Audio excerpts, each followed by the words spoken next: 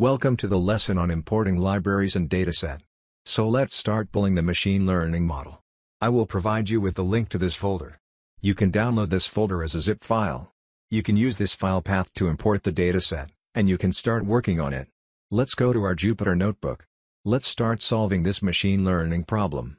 So, here this dataset contains several medical predictor variables and one target variable. Let's see the description. The goal is to build a machine learning model to predict whether a patient has diabetes or not.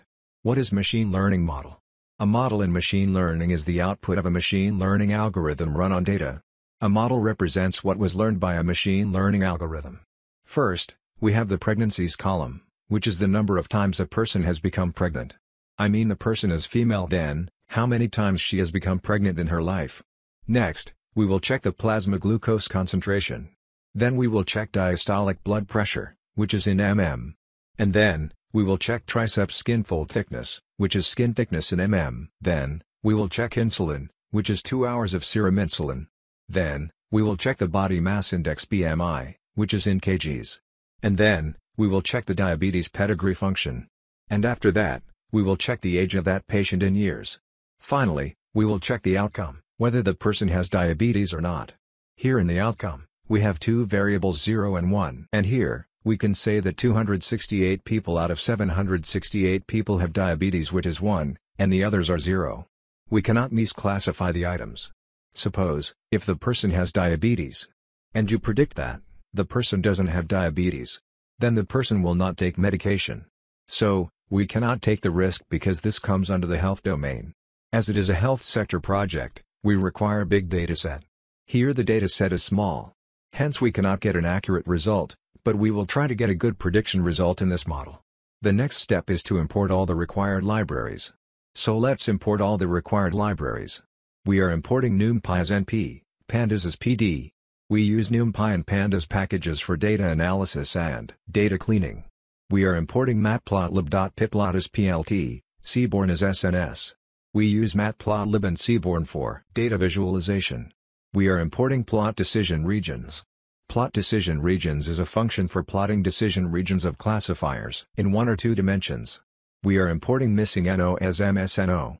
We can visualize missing values and values using missing NO library. We are importing various other libraries from sklearn. scikit-learn is a machine learning package. We are also importing grid search CV. Grid search is used to find the optimal hyperparameters of a model, which results in the most accurate predictions. We are importing classification report, confusion_matrix, and k-nearest neighbors. K-nearest neighbors is a simple classification algorithm.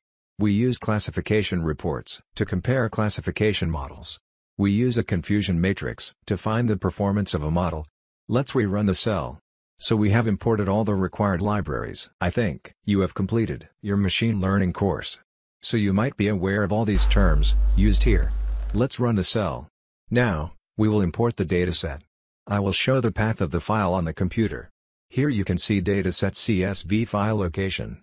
Copy this file path and paste it here in the Jupyter notebook. Now, we need to import the dataset. We use the read_CSV method to load the dataset. Then we will run the cell. We have imported the dataset and stored it in the pandas data frame diabetes_df. Let's check the top 5 rows of the data frame. We have saved this in diabetes_df. Use the .head method to check the top 5 samples from the data frame. So here we have pregnancies, glucose, blood pressure, skin thickness. We have insulin. We have a BMI. We have diabetes pedigree function. We have an age. And finally, we have the outcome. Here 1 means yes and 0 means no.